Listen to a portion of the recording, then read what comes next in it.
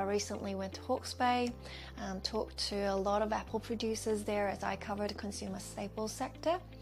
It's a good insight to get information into what's happening in Hawke's Bay with the apple producers.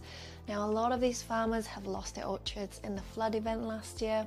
It's a good insight, again, to see how these farmers are replanting or even exiting, as a lot of them are family-based and retiring. It takes about 3 to 5 years to get yielding apples, so some of these older farmers are hanging their head up, and so we're seeing a lot of consolidation here. The apple producers and other horticulture businesses are struggling but slowly rebuilding their orchards.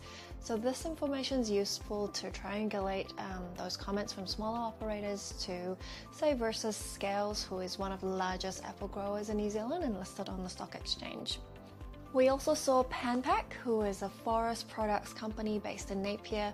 Their products include logs, lumber, pulp, fibre supplies. Their entire site was underwater from the floods, and they are still currently rebuilding 18 months later.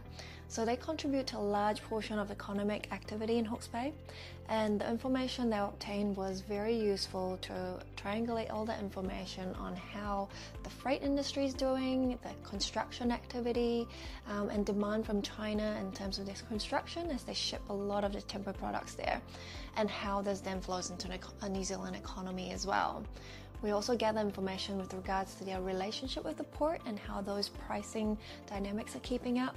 We can then gauge the port competition with other ports in the country, and we also gain valuable freight industry insights, for example, on how delays in freight times are affecting port operations. These dynamics affect importers and exporters in New Zealand.